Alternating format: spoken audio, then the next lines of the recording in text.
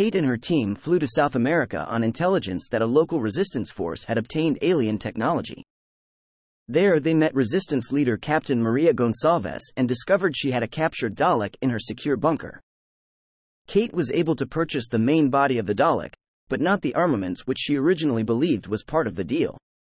When the Dalek revealed that there were others of its kind in the surrounding jungle, Kate and Shindy took the Dalek creature to find the other Daleks, but the creature escaped. Returning empty-handed, Kate was taken prisoner and together with Osgood, discovered that Gonçalves was part of a worldwide auction house of alien technology and weapons. Having re-entered its casing, the Dalek killed Gonçalves and self-destructed, destroying the bunker. Having escaped the explosion, Kate and her team were then rescued by Unit North America.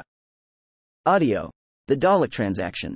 Noticing an irregularity in Unit's paperwork, Kate headed to Eildon House in Scotland, a research facility set up in her father's time but abandoned soon after. There she met Ben Donnelly, the caretaker, and his mother Alice. Kate's memories of visiting the house soon returned to her as well as the unsettling nature of the long gallery. Entering there again, she had another encounter with the supposed Grey Man and was nearly frightened out of her wits. After recovering, Kate was joined by Osgood and Josh and discovered Alice had discovered a particular resonance in the house that induced fear in the humans. She had wanted to harness this resonance as a weapon before Kate's father stopped her. With an unknown alien presence drawing near, responding to a message Alice left years ago and hearing of mass outbreaks of terror in the capital, Kate and Osgood deciphered and completed the message, averting the crisis. Audio: Invocation. Kate observed Shindy's arrival in the Ardennes, via the hologram projector, and his discovery of a Sontaran capsule. Suddenly, they were ambushed by a squad of Sontarans and Kate lost contact with Shindy. Later, when he and the Sontarans returned to England, Kate and some unit troops met up with them outside the Torrance Research Foundation, having tracked them using the hologram projector.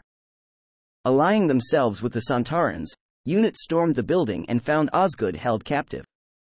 They also uncovered a group of Sontarans cloned by Professor John Torrance, who hoped to sell them off as warriors for hire in the worldwide auction.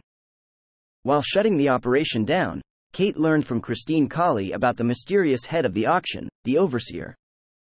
Audio: The Sontaran Project. Kate was worried when an experimental travel capsule, obtained from the auctioneers, suddenly vanished from Osgood's lab, taking her and Josh with it. On their return, Kate was bemused by how familiar Josh and Osgood had become with each other. She soon realized this Osgood was in fact from a sideways dimension where UNIT was run by a fascist state. With the other Osgood on the run, while armed and dangerous, and the real Osgood returned, Kate was the only one to realize this, preventing Shindy from taking the real Osgood prisoner. Soon the other Osgood returned and attempted to escape again in the capsule. Kate and her team were saved when the capsule managed to disappear just before the dimensional gateway imploded. Kate then informed her team that Sam had more information on the auctioneers and they were to report to her office. Audio: False negative.